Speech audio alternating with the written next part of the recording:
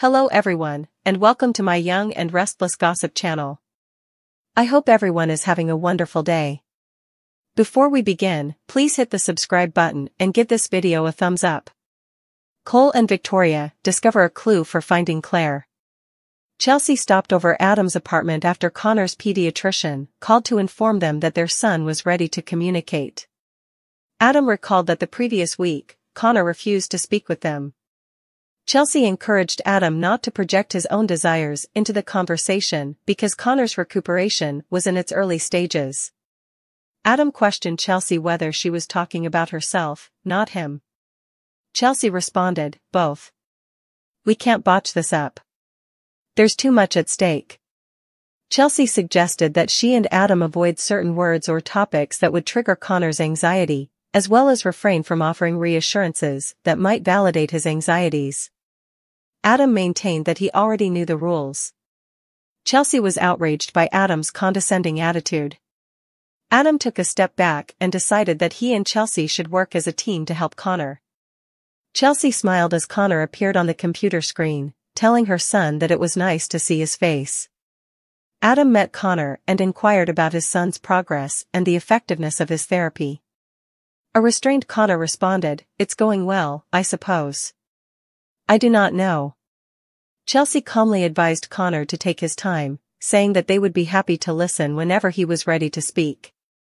Connor appeared to relax as he told his parents that his primary care physician was pretty cool and understood his moods and disassociations, which he realized were his brain's method of keeping him from feeling frustrated when he failed to remember things.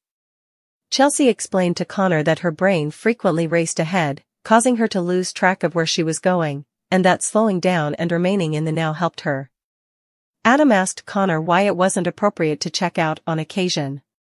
Connor indicated that doing so would allow him to succumb to his OCD, which would be misinterpreted as normal behavior. Adam recognized that he had misunderstood and would frequently demand clarification.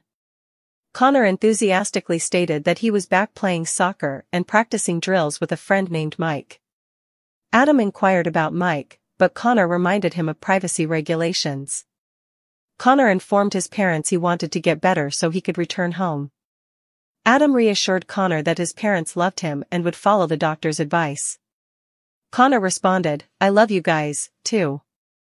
After the video conversation, Chelsea and Adam revealed they were unsure how to communicate with Connor. Adam lamented how difficult it was to continually worry about reassurances and disassociations. Chelsea reassured Adam that exposure and response therapy will help Connor recover in time. Adam described how, as a child, he instinctively shut things out, even wiping all memories of witnessing a guy die because he incorrectly believed he was to blame. Adam hated himself for Connor's troubles. Chelsea advised Adam that, while they did not fully grasp Connor's sickness, they should remain calm, strong, and united. Adam informed Chelsea that because Connor shared their DNA, he was likely experiencing some of the same dysfunctions as his parents. Chelsea, irritated, said that watching Connor suffer was awful, but she couldn't give in to her emotions since her son needed her.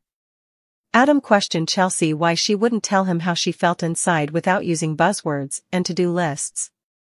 Chelsea screamed, "I am afraid, Adam. I am terrified, but I am afraid that if I fall into that pit of shame and guilt, I will be unable to crawl out. I want to kill the thing that is harming our son. I want to destroy it. Of course, I blame myself for my weakness and illness." Adam resented himself for missing a portion of Connor's life and for causing mayhem when he entered the picture. Chelsea collected herself, wiped her eyes, and stated she suffered from dark, intrusive thoughts that made her despise herself. Chelsea admitted that, while Connor's sickness differed from hers, it was natural for his parents to feel responsible. Adam stated that he wanted to reassure his son that everything would be fine and that he would lead a regular life. Chelsea and Adam agreed that they both wanted to be reassured every now and then that everything would be fine. Adam assured Chelsea that they could rely on each other whenever they felt anxious or worried. Chelsea said, "I'd like that very much." Chelsea questioned Adam how he knew she needed to vent her feelings. Adam said he had to do the same thing. Chelsea confessed that she and Adam had learned to communicate differently than before. Adam agreed that it was best to speak like friends.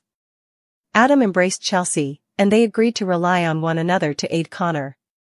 Nikki entered the Abbott residence and hugged Jack. Nikki informed Jack she was relieved Harrison was back home. Jack gladly informed that a doctor had confirmed Harrison's physical health, however time will tell regarding his emotional state. Jack observed that Harrison referred to Jordan as the mean lady and a witch.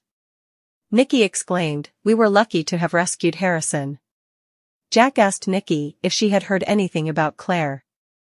She responded, "No, but Victoria got a call last night that she thought could have been Claire." Nikki apologized for thinking Claire might have been involved in the kidnapping. Jack admitted that he had doubts about Claire's ability to turn her life around so soon. Nikki once again hated herself for not completely supporting Victoria and Claire.